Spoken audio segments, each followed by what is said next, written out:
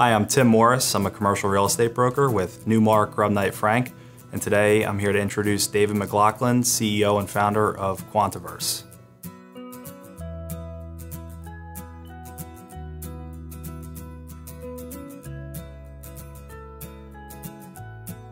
I'm really fortunate to be surrounded by some really top quality folks. Phil McLaughlin, no relation to me, is our Chief Information Officer, our CIO.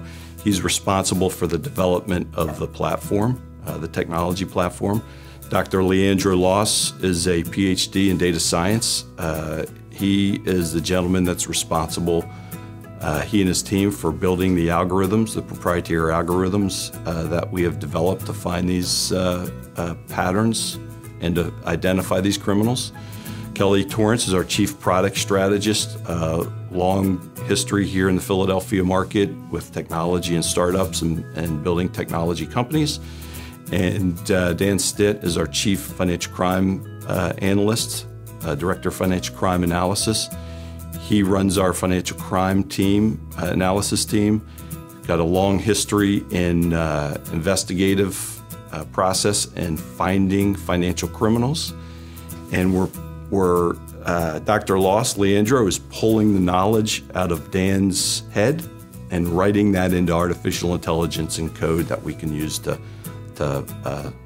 find these criminals on a large-scale basis. Our development of our company has relied on working with several clients that have enabled us to prove our technology and improve our technology.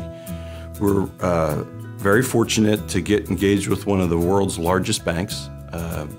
They're top 10 bank, maybe the 5th largest correspondent bank in the world.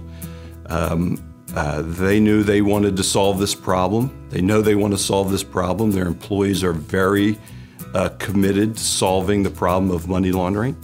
They do not want their institution to be used by criminals.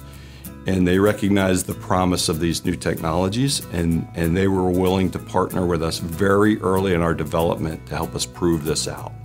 And by doing that, when they did that, they gave us real client transaction data that we were able to evaluate and analyze and give them results to. And through that process, we were able to, in addition to proving our capabilities, really build upon what it is that we had developed to date. So it was a seminal event in our history, that first client to be able to take their real client transactional data and validate our system. And in the process of it, we were able to go back and give them some insights to their clients that they had not had previously.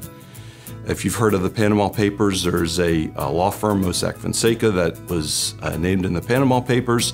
We were able to show them the risks that they had with some end clients around the globe that had been established by Mossack Fonseca about 4 months prior to the Panama Papers being published.